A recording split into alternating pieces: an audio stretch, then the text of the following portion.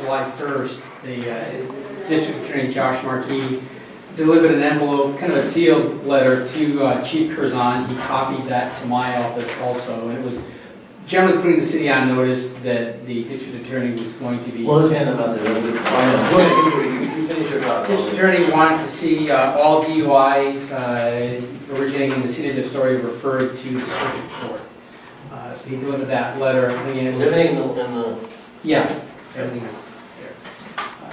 Subsequent to that, I provided a copy of that letter to the city attorney. The city attorney had an email correspondence with Mr. Markey. That was the weekend, I believe.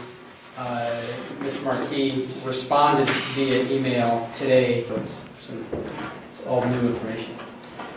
Because what I received was, first it was an email from our city attorney referring to a letter, and then the district attorney, oh, I see this last one's right. So in the packet that was just distributed, there's a staple sheet. There's 3 letters. That's what was delivered to us by the district attorney on Friday.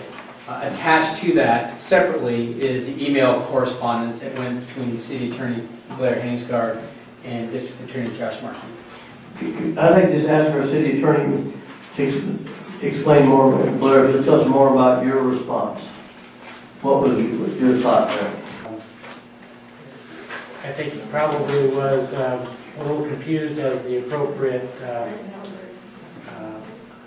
or the requirements of the ethical code. I just pointed that out to him and asked that in the future he correspond with me. So is there any comments or questions? So as it stands now, the communication as it pertains to municipal court and who handles DUIs will go through you. And so I'll clear that up with him so that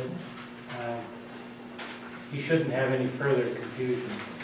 But anything doing with the city's policy of citing DUI cases, the correspondence, I believe, should go through my office, not around the city or directed to the city council members.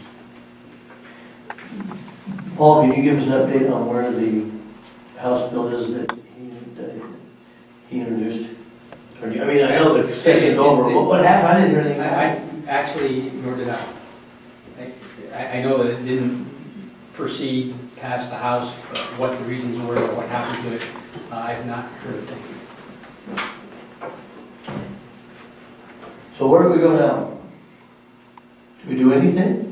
I'm concerned about it. I sat in the same hearings that he did, and I don't recall the city saying that the police department had the authority to cite DUIs wherever they wanted, as the first paragraph of his original letter says.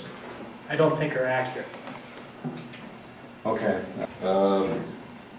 I'm willing to personally carry this a lot further than it is now.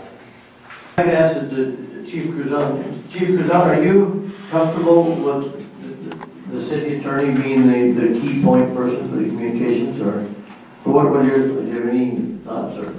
He's my attorney, Mayor. Okay, and please keep us apprised what's going on. We'd like to do everything in open sessions in public. So, when something comes up, let's talk about it in public.